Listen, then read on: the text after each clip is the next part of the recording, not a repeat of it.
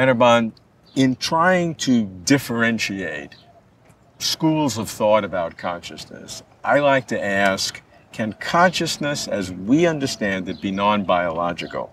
Because if you're a materialist and you believe that only the physical is real, I think you have to say absolutely yes, it has to be, because consciousness is essentially functionalism and it doesn't matter the medium. If you are a dualist or religion or you believe something very special, that consciousness is something magical, I don't mean that in a pejorative sense, I mean it to differentiate it from the material, then you have an option at least to say it may or may not be. As you look at your theory of how the universe is constructed, do you believe that consciousness in the form that we understand it can be non-biological? Yeah, so it depends on what do you call biological, because what I understand is that from Planck world to the entire universe, everything is vibrational, chain of vibration, and that is connecting everything. And then a conscious being means in the large string of vibrations, which scales 10 to the power 80 hertz of bandwidth from 10 to the minus 40 hertz to 10 to the plus 40 hertz. And we from 10 plus minus 10 to the power 10 hertz or 10 to the power 12 hertz, that means 10 to the power 24 hertz of bandwidth string that we are. Now, creating this string of vibrations is the key.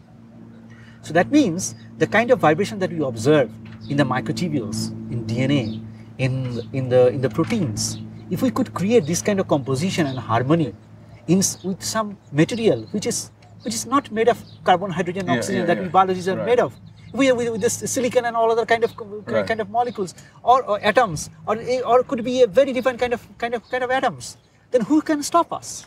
Nobody can stop us in making that kind of system. So that would be then biological. Yes, absolutely. Then that would be biological, but for some people that is non-biological. Yeah, because you have an enlarged definition of biological because you're dealing with rhythms, and wherever you find them. Yeah, wherever you find them. So if we say that I find some set of rhythms in a particular kind of machines which is made of particular kind of atoms in a particular kind of way, that harmonizes with the nature, then that robot will be conscious. There is no doubt about it. But in doing so, isn't it becoming biological? Yeah. So it is at the same time non-biological, at the same time it is also biological. It's just a perspective of view. Basically, you don't care about the word biological. You're looking at a different set of criteria based on rhythms. Based on rhythms. And if the rhythms are there to produce the consciousness, it's conscious. And you're not even addressing whether it's biological or not. You don't care. Non-biological. I don't care. So some people would say it's biological. Some people would say it is not biological. And you don't care.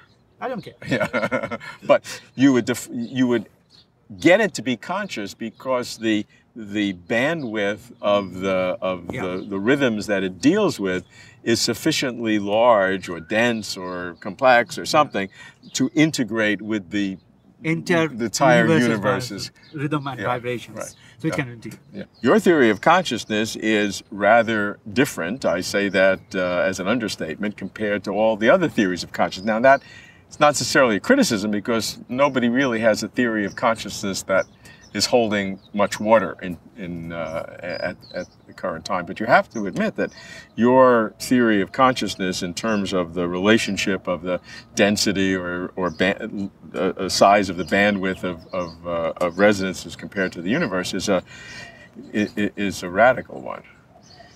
First of all, I have never proposed a theory of consciousness because no one at this point in 2014 has defined what is consciousness, and no one has dared to do so, because you will find we are trying to define consciousness because it is not defined. So when something is not defined, you can't make a theory for that.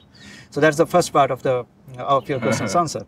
Second is that what I have suggested is that what the biological measurement in our laboratory have shown extending a triplet of triplet resonance bands. So it is not just two things, that length of the resonance chain of vibration, because we are suggesting that from the Planck world to the entire universe, everything is chain of vibrations, and life form is a chain of vibrations, and then we try to harmonize this one with that one. This is just from the observation extension. This is not a theory. This does not say how actually the awareness, the feeling of awareness is born.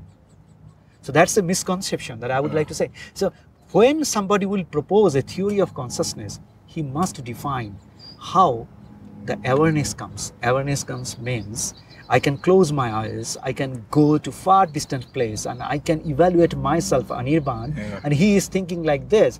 So it's an out of body experience where it goes and its senses comes out. So those kind of peculiar physical phenomenon we need to explain, and then we would suggest that is my theory. What I am suggesting is a physical process by which all the biological and non-biological elements or systems in the inter-universe could be connected. So creating an interconnection between them, and a process how the system is evolving, the way we observe in our laboratory during the measurements, that it is going beyond a certain getting confined within a certain dimension of a material. So under any circumstances, we cannot call this physical process that we are proposing that entire universe could be a chain of vibrations connecting from Planck world to the ultimate end of it, or the biological body could be a string of vibrations. This talks about how the hardware is integrated, how it functions, how